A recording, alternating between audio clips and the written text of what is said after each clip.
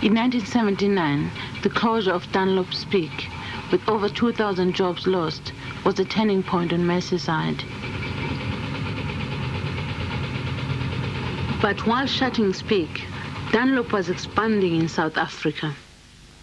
In 1985, Dunlop's worldwide operations were bought by BTR, the British Tire Rubber Company, a multinational takeover specialist.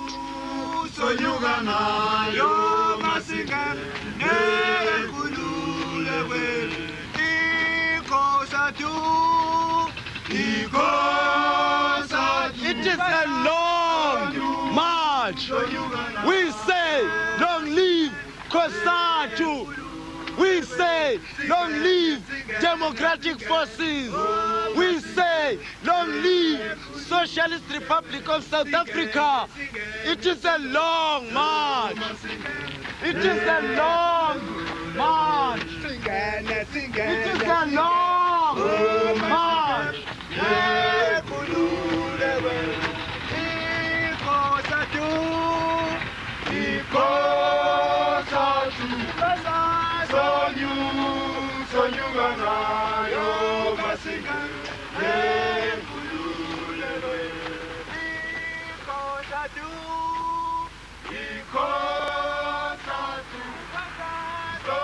In South Africa, BTR already owned Sarmcol, making rubber belting for the mining industry.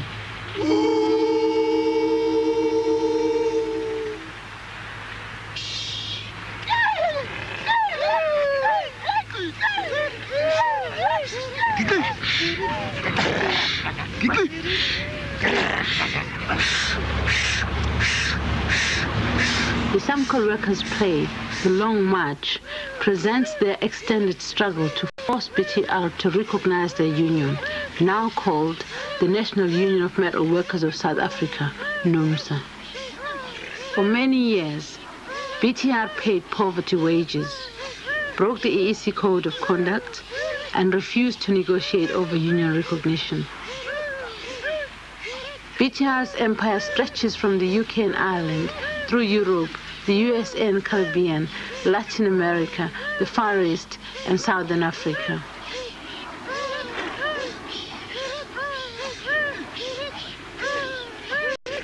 The action of the play begins in January 1985.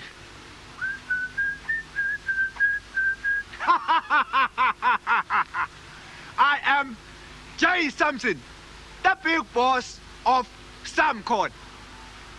Myself, I try to press the workers. I try to crush the union. Look, my workers are paid low wages. If Mr. P.W. Potter, he must give me a permission to run this country, to crush the youth, to crush the union. I think this country will be quiet. I think this country will be quiet. My workers, why are you sitting it down? I can't pay you if you're sitting down. What do you want? Tell me, what do you want? Oh, Jesus Christ. Bullshit.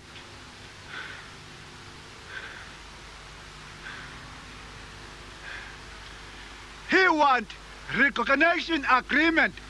3 years not signing full agreement. What must I do? Must think first, then you go back to tell them.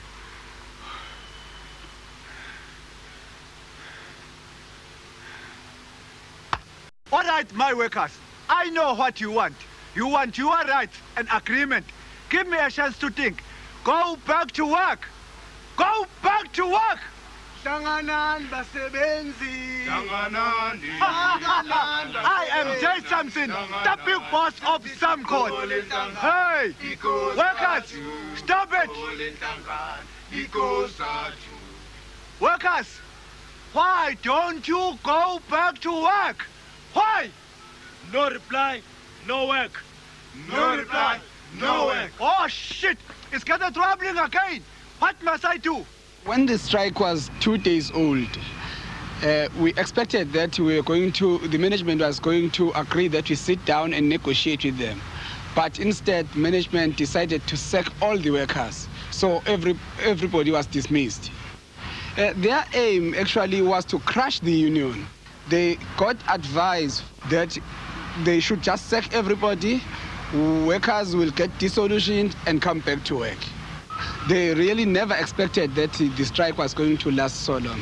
When everybody was dismissed, they employed scabs.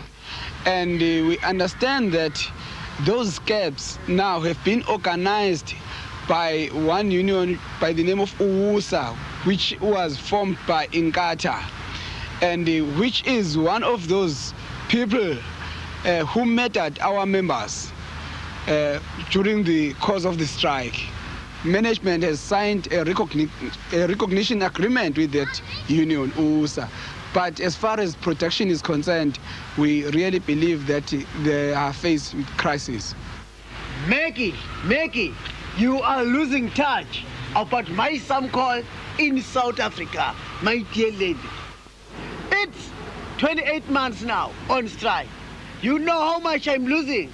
I'm losing 8 million. 8 million. Owen.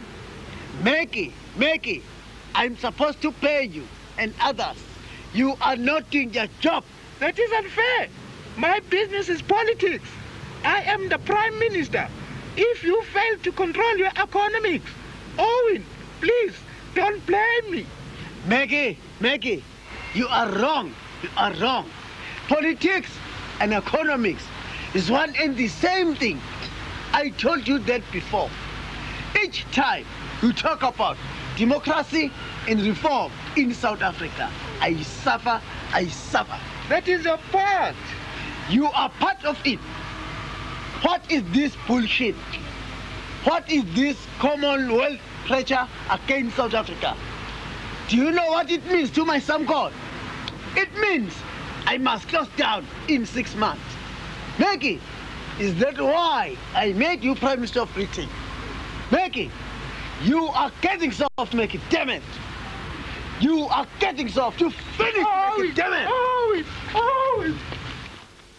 In 1985, when his company sacked the Sarmcol strikers, Sir Owen Green's salary was £200,000, over 100 times the average wage of his Sarmcol workers. The company's all-male hostel had 6 to a room and toilets with no doors, but Sir Owen wasn't interested in side issues. British industrial companies do not really commit themselves to the bottom line of profit, so they combine other objectives. That it is important to have a good personnel policy, decent factories, to play a significant social role. They blur the issues. The key is the bottom line. With that philosophy, BTR went on to extract a 1986 average of over £6,000 pre-tax profits from each of its 79,000 employees worldwide. BTR began life as a Birmingham Town rubber company, later expanding to international holdings in polymers, rubber, plastics, automotive components, construction, electrical and electronic, paper, medical, publishing, sports and leisure. When companies are taken over by BTR, workers see long-standing union agreements torn up, pension rights withdrawn, shop stewards victimized, new technology and flexible working practices imposed. BTR benefits from public ignorance of its history and activities. The Sarmcol strikers, by putting the spotlight on BTR, are helping all workers facing this multinational. As people were dismissed from their jobs, so we sat together as strikers with our organizers and sort of made plans of how we're going to live. So the main reason for us forming this play was to collect donations and get money, put them into the fund in order that we buy food parcels. And at the same time, we thought of taking the play around right in South Africa. We'll give a message to other people who didn't know what's happening about our strike. Actually, we wanted to make history by forming up this play. So we wrote short strips in the beginning, put up pieces of paper together, you know, and there were people were asked to volunteer to take part because we had no experienced people in drama. We had some people from Durban culture who assisted us. So I would not say it was so difficult.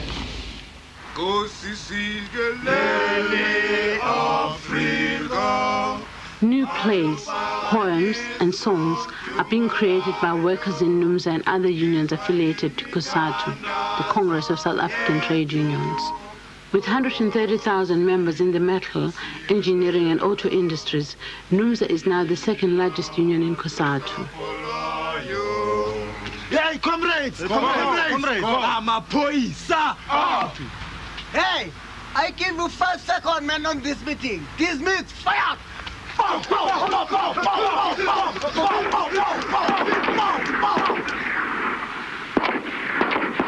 When the state of emergency was declared, most of our leaders, trade union leaders, were arrested. They were kept into prison without trial. Our General Secretary, Moses Mayegiso, was detained last year. Up till today, he is still detained. We want Moses Mayegiso out of detention. There has been an attack on the COSATU house, which was bombed, and we believe that that is one of these states' tactics to crush our federation. The government is trying to just dismantle the unity of the workers. The strikers and their families living in Bopumeni face many other forms of pressure, including the repossession of their property. Repossess 130 Mvutuza Street. 176 Mfwetu, Mvutuza Street. 129 Mfwetu. Oh, 130. 130. Good morning, Andy. You have 22 months now not paying your rent. We came to repossess your goods. Andy, please sign here for me. Yeah, oh my God. Don't sign there, man. I'm coming just now, man. Why are you crying, my God? Tell me why you're crying. This driver. What he say? He says he came to repossess my furniture. No, man. Sorry, that is not us, man. That stopped long time ago. Agreement, that no more repossessing performance, no more accounts, no more rents. Hey, driver, sorry, my son. Take your truck. You must go back. Tell your boss that no more repossessing performance, no more accounts, no more rents. All that woman was involved in this strike because all women, he's got a husband is dependent in Sarmcol, BTR Sarmcol. We have been working with a few women there in the factory.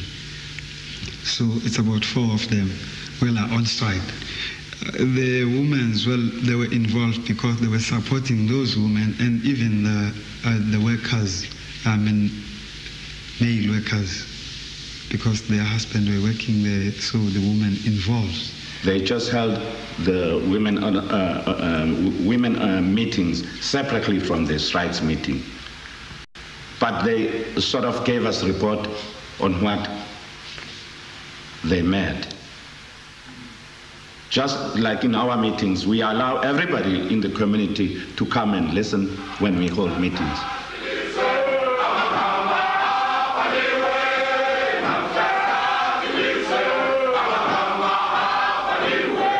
At the end of every week, food parcels are being distributed to workers. Mostly I would say it's mainly milk, sugar, and teas. And some other times we add beans, cabbage, and other vegetables, so forth. But we keep changing the items all the time. Well, that is being organized by the SOCO, Sarmcol Workers Cooperative. The cooperative arranged for food parcels because we've got people working on bulk buying. Well, I wouldn't say it's enough really, because most of the families are big, you know. It's hard really to live on these food parcels. Even children, for that matter. Some of them are undernourished. That's why we've got this health screening project. And we have 4 doctors who have volunteered to offer their services free of charge. And through the whole survey, it was found that a lot of people are sick, and children also are undernourished. So there was a feeding scheme introduced for the children. Those who are undernourished, they're being given extra feed. An agricultural co-op where we plant vegetables, We sell them to markets and shop owners. Well, of course, the small remainders we share amongst the strikers. But the profits that we make go into the fund in order to help in buying food parcels. That's how the co-ops work together, controlled by SOCO.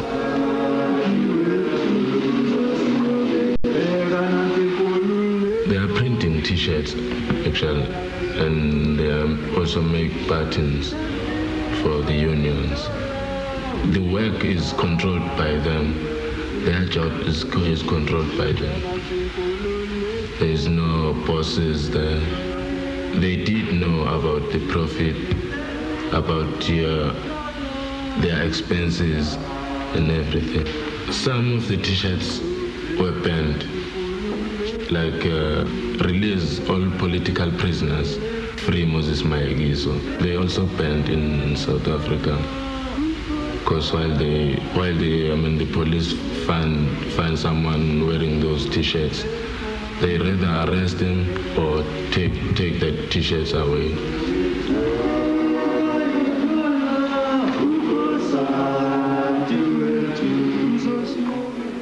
From the start of the BTR strike, support came from black workers across South Africa. You see, just like the Dunlop plants, they have been making a lot of donations for us. And in some other cases, they made stoppages in their various plants. Dunlop in Ladysmith, Dunlops in Benoni, and even in Durban. In fact, they wanted to show their bosses that they are in favor of our strike. I would say it happened because we are under the same union. They still support us very strong. And they still continue making donations for us.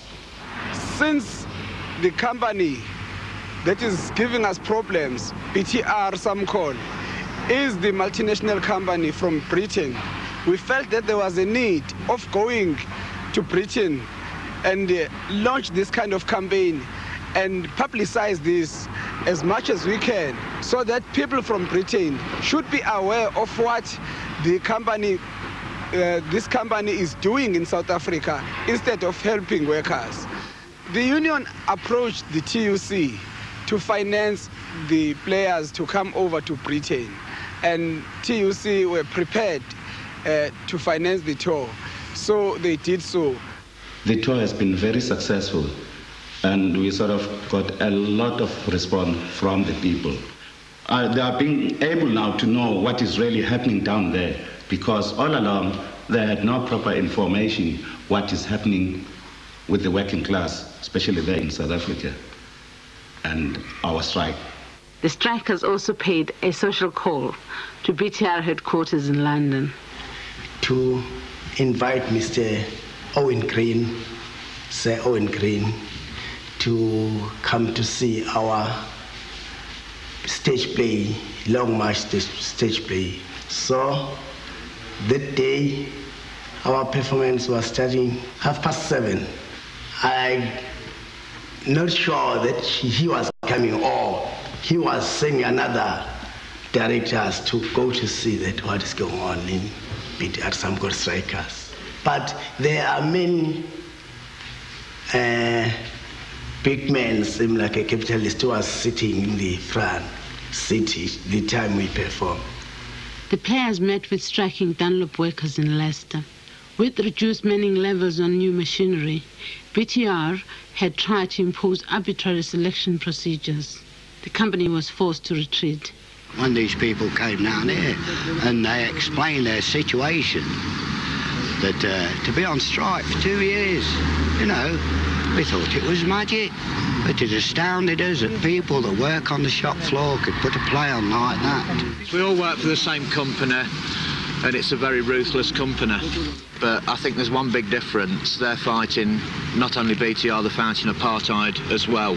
And apartheid will back BTR to the hilt. I think that's the difference between unions in this country and in South Africa. You know, they get murdered over there if they don't sort of toe the line. Another thing we'd like to say about Sarmcol, we thought that they've got something that the British trade union is lacking today, and that is solidarity. And we feel from this branch that it's about time the British trade union look what's happening in Sarmcol and start getting the British trade unions in that kind of mind to fight such companies as BTR and whatever have you. We want a BTR combine. This plant, we know quite a bit about the Sarmcol dispute. I hope other plants have had the same information on it. We'll go out as much as we can, obviously, but I hope it motivates them to get a BTR combine. We will be trying again for one because it's of the utmost importance. That's how we see it. I think it's the policy of the unions.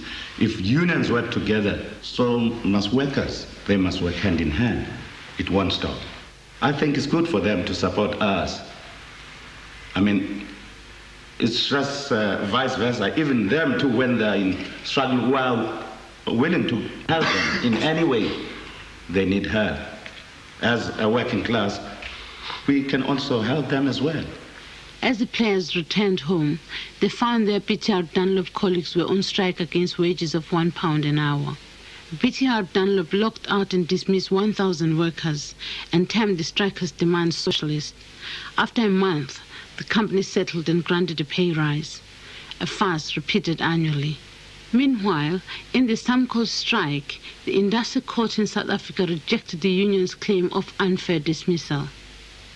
It ignored evidence that management had been aided by the security police and union-busting labor consultants, and claimed the company had acted responsibly while the union was termed insensitive.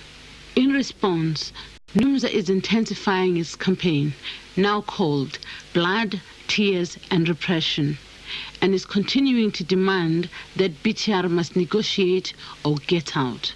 We wanted the company to sit down with the union and discuss the workers' rights. If not so, we don't see any point why they should be in South Africa then, if they are not there to help the workers and be prepared to sit down and negotiate with their representatives. Where apartheid has been eroded, and it has very considerably, a lot of that erosion has been due to very successful companies. Companies that have expanded, companies that have trained more people in more highly skilled jobs, companies that are paying the rate for the job. They are the ones to blame. All these deaths and happenings and police harassments, we have to blame BTR for that, just because they refused totally to negotiate. On the 5th of December 1986, the Amabuto arrived in Popomeni. The next day, the Amabuto beat and stabbed people in the street of Popomeni. 20 people were wounded. A young comrade, Alpheus Nkabine, died of his wounds. On the evening of the 5th, after the sun had gone down, the Amabuto took our leaders, Finas Sibia, Simon Ngubane. They also took Floram Nigati, a young woman. They took them in a car to Lance River. We never saw them again. They were burnt to death. Michael, Finas's brother, only one survivor, the only witness in this case.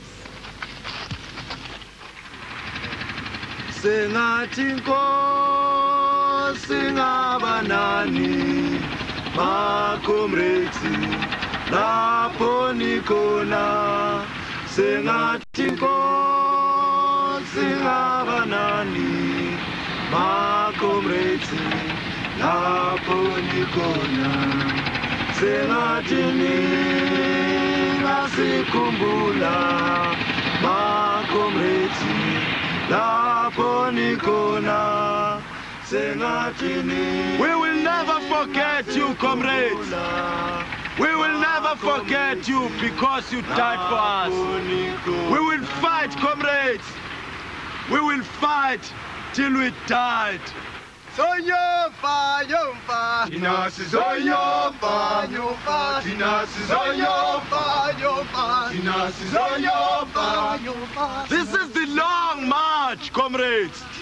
We have been marched off the land from place to place, from George to Zenzele, from Zenzele to Mpopomeni. We have been marched out of our jobs. Now, time has come, comrades. We decide where to march. We're marching forward to Pretoria.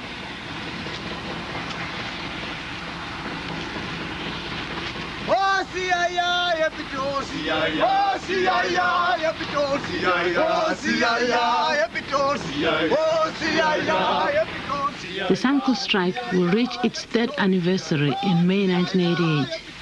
To support the strikers and get involved in the campaign, contact SOCO, care of 12 Manor Road Extension, Leicester, LE2. Clement Mnguni in Popomeni, still on strike. Aizan Zimande in Popomeni, still on strike. Thomas Cherembe at Hawik, still on strike. Bongani Mkunu in Popomeni, still on strike. Nelson Velase in Popomeni, still on strike. Matela Ngubane in Popomeni, still on strike. Chopam Charlie in Popomeni, still on strike.